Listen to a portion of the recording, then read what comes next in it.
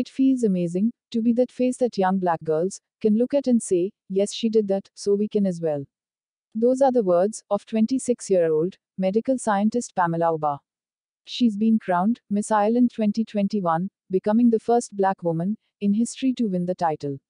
The competition has been running since 1947, but Pamela says it's crazy to imagine that 74 years went by before anyone different won this. She also said, I'm the first, and it feels amazing. People are looking up to me, and I never thought I'd be in that position. Pamela moved to the Republic of Ireland from South Africa when she was 7 years old, with her mom and 3 siblings. They lived in a direct provision center, a system of asylum seeker accommodation before moving to a place in County Mayo. At the time, her mother was given €9 for each child every week from the government.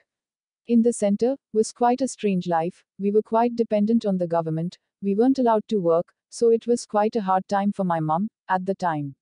It's just a strange way to grow up. I didn't really like my friends coming over because I didn't want them to see me as very different.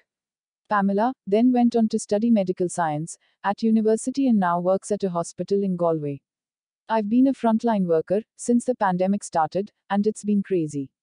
We had to do a lot to try to get in front of this wave that we were all expecting to come last year, she told Radio 1 Newsbeat. She says she got into pageants by accident whilst working on the bar at the Miss Galway competition. One of the judges thought I was a contestant that year, and I actually wasn't. She encouraged me to do it. With no previous modeling experience, Pamela then went on to win Miss Galway 2020. Now, since being crowned Miss Ireland, she says the reaction has mostly been positive. People have been so supportive, they're so happy to see us being represented and so proud to be Irish. I'm so blessed to know that young girls feel represented now, because they see me going out there doing things that I as a young girl would dream of doing. But there have been negative comments and trolling too. I don't like to take notice of them, I tend to ignore all of that. What brought me most joy is helping my community and helping kids that were like me and came from the same situation like myself.